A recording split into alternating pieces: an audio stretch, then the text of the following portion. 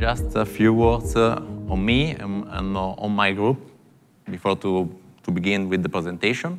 I work in the trade marketing department in Pirelli. It's a very new team. I'm in Pirelli since 2013, as Helen said before, but I'm in this team since February. And I'm like a veteran in this team because this team was founded in January. So I'm quite the most senior guy in that team. Why this team was founded? Because we have a very big focus on retail now that before wasn't so, big.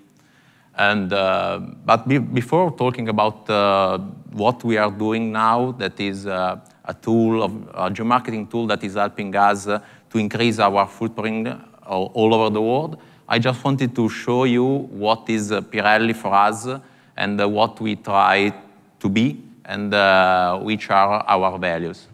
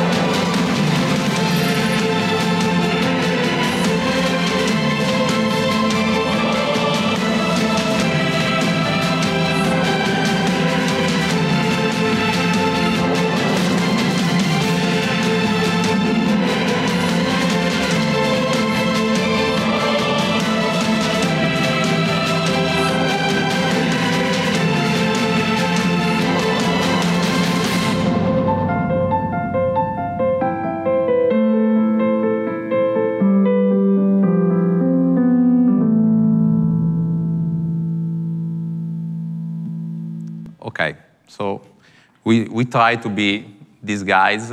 I always smile when I see this video because I know a lot of the faces you see in the mosaics, that is presented here. And I'm very proud to be part of this organization. But anyway, getting back to reality.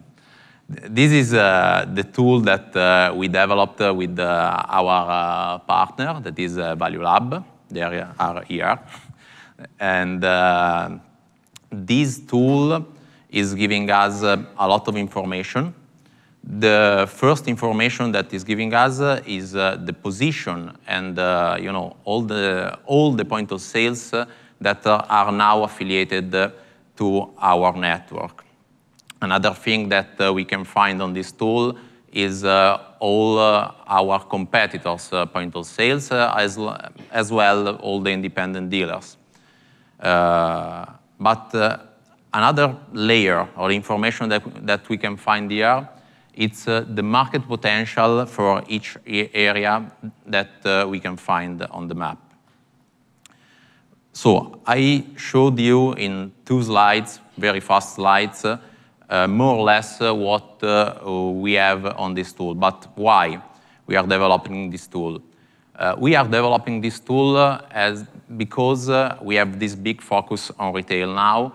And also, I say to you that my team is very new. And we were made up and taken from a lot of different parts of the company to lead the change in our footprint in the retail market. Why? Because what we communicate to our investor is that we want to increase our network, our affiliated and network by 35% from 2017 to 2020. This is very important to us because we are a big company, but not so big. Our competitors are bigger than us, so we have to focalize on being better, not bigger, let's say. So we try to focalize on technology, on prestige, and on premium cars. That means that we have to reach our final customer, that is not the retailer, but the final customer that owns the car. And to reach them, it's the only thing we can do is to engage our retail to communicate coherently our strategy to the final customer. Because obviously, if you're going to a retailer that is selling Pirelli, probably if he's an our affiliated, this guy could communicate you very, very well, which is the value that is behind our brand. To develop this tool, we defined a 3-steps methodology. The first one was, I think, the most interesting, and was making a lot of interviews with a lot of different markets, because we had to understand which their needings are.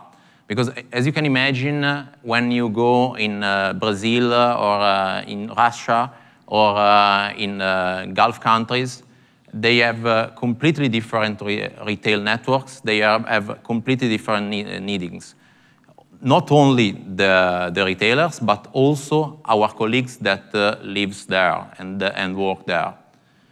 So we wanted to understand which kind of KPIs they were using and which kind of instrument they were using on geomarketing before.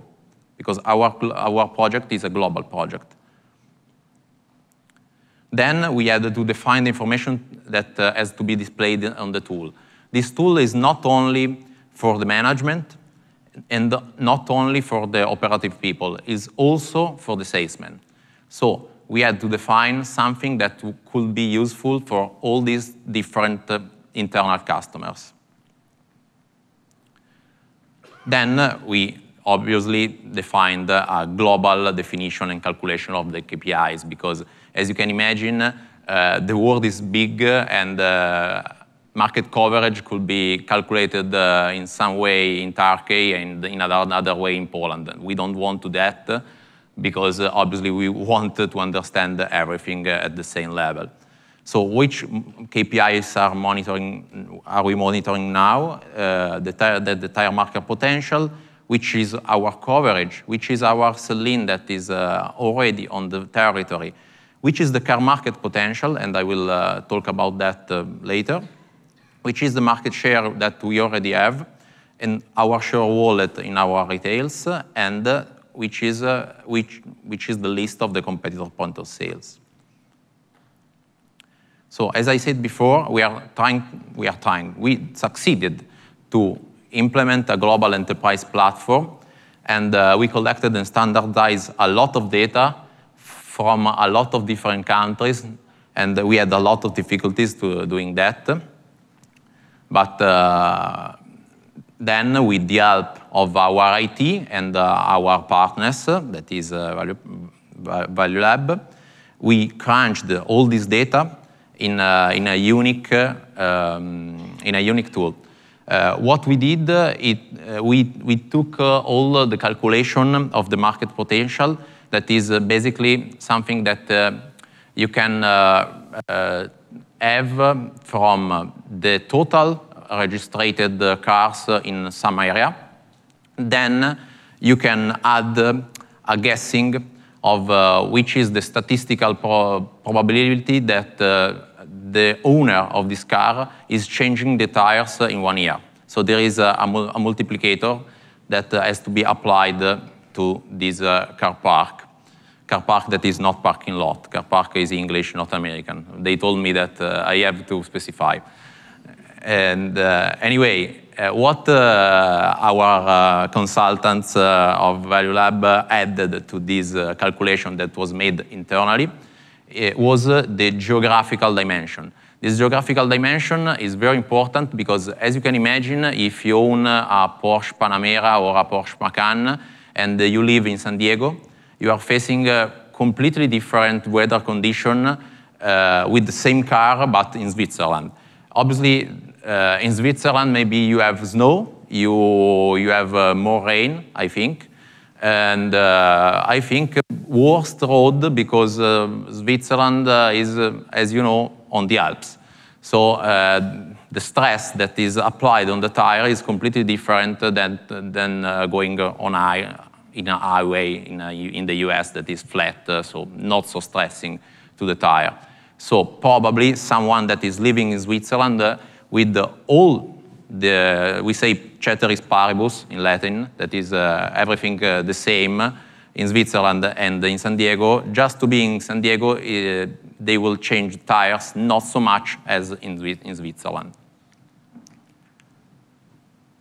So we distributed to the markets maps, KPIs, and self-service reports and dynamic analysis. Obviously, we are in that quarter, so we are also helping our markets with all these kind of analysis. So this is one of the outputs of our tool. That is a matrix.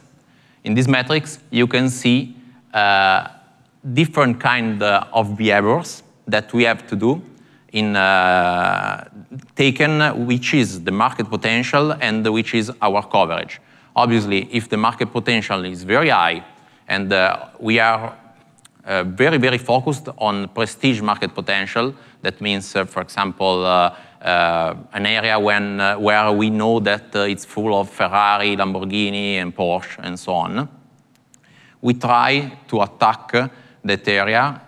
Obviously, if our coverage is very low, all our efforts are focused on that area because we want to cover that area with our retail network. So once that we find that we have a white spot on the map, what do we have to do? Obviously, we have to find a partner on the map because we don't want, usually, but it's not so, okay, let's say usually, we don't want to buy a new point of sales. We just want to convert them to Pirelli, so to affiliate them to our franchising network. So with this tool, we can see point of sales by point of sale, which is the point of sales that is covering the best area in terms of potential. So in that area, we know that we have a lot of good cars with good tires and expensive tires. So we can go and attack that independent dealer, or even if it's a dealer of our competitor, we try to convert it to Pirelli. So after the conversion, what we do?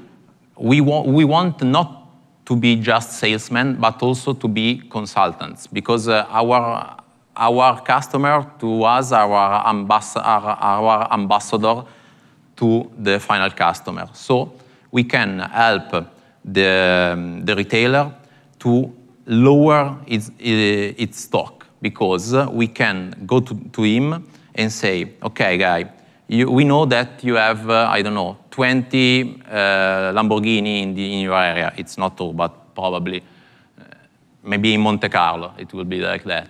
But you have 20 Lamborghini in your area. So why are you taking tires for the Fiat Panda? No one has the Fiat Panda in Monte Carlo. So just buy the right tires.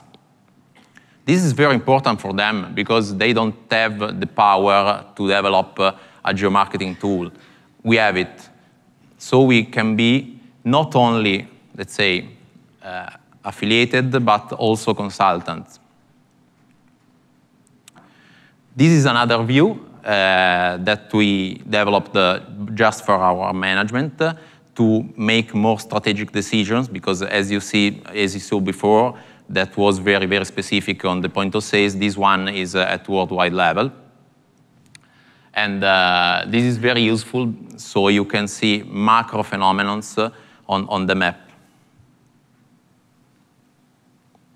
So this is our experience. This is how we are using now geomarketing to help our retailer and to try to be more present on the territory. Thank you. Yeah.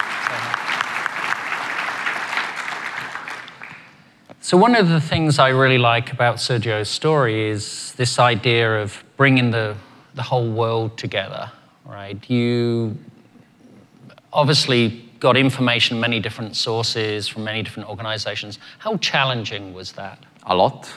It was very difficult because not only for different languages and a different way of thinking, because obviously people is thinking in a different manner.